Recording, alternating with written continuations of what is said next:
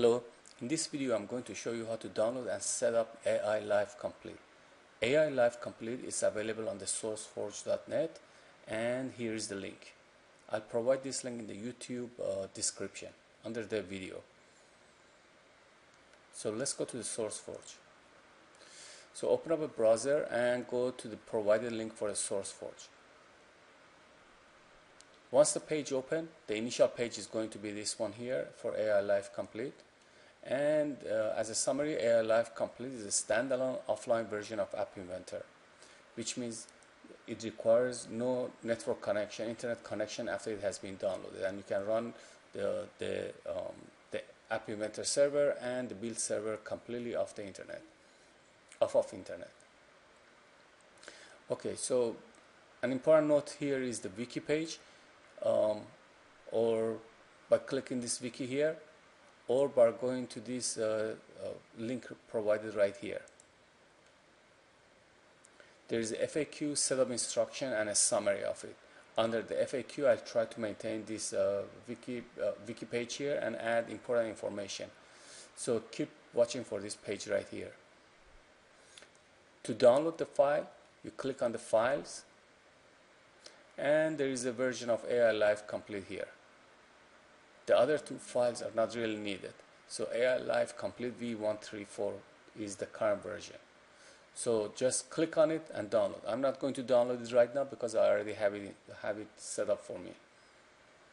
So let's say that you have it downloaded. Alright. So once you download it, download the zip file and unpack it, this is the list of the files that you are going to get. The ones that are the files that are prefixed with the Win are for Windows, and the other two, Start AI Server and Start Build Server, are for the Mac and the Linux version.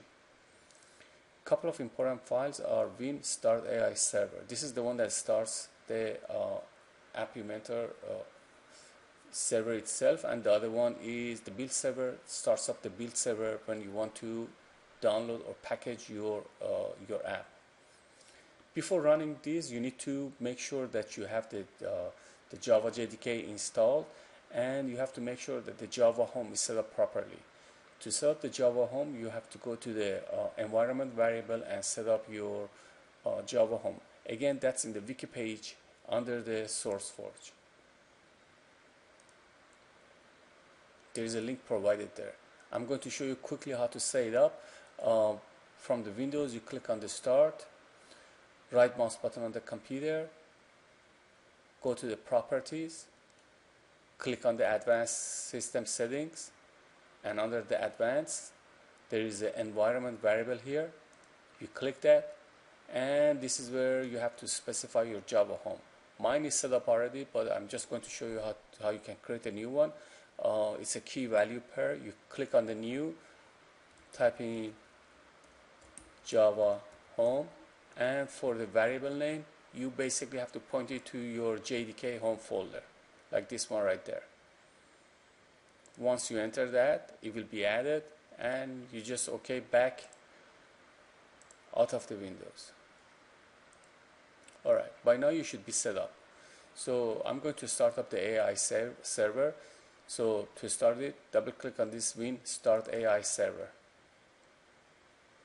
I must have a version, so this is good. I apparently have a runaway Java program for this. I'm going to kill that runaway process. So I'm going to go to the Task Manager, find the Java, and end the task. Okay, now I should be okay. Win Start AI Server. So this is going to start my AppyBuilder. So it says that it's already set up and running. And to go to it, this is the link. Localhost 8888. This is the port that is specified in that batch file that we just double clicked on. Alright, so let's go there. Localhost 8888. Alright, so you'll notice that the AI server just came up. Excuse me. If you look at the email right now, it says test@example.com. You can change that by signing out and refreshing the page, and now you can put in your own email address and log in.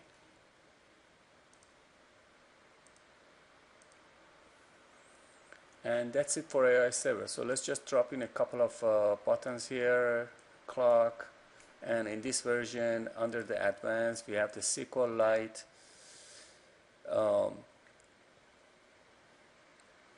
So the file is already, you can save it by clicking on the save, and to package it for the phone, this is the for phone or for the download to your computer, click the down arrow key and you can download it.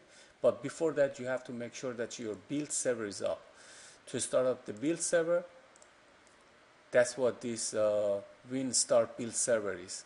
So you double click on that to start up your build server, and it says the build server is running. I can close this, and now I can package for download to the computer.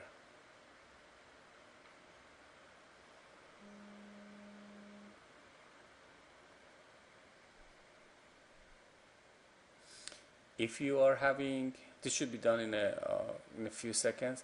If you experience problem actually packaging for your phone, this could be because of the memory. So the file just right now it completed downloading. If you have problem, you can close up your build server. This is the build server right there. You Control C. Make sure that you say yes, you want to exit so you don't have runaway Java process. And you can start up the file that says WinStart build server with heap. This one is allocating more memory for the, basically for the JVM memory management. And that's about it. I hope you find this useful, and don't forget to subscribe to my channel and like the video. Thanks, bye.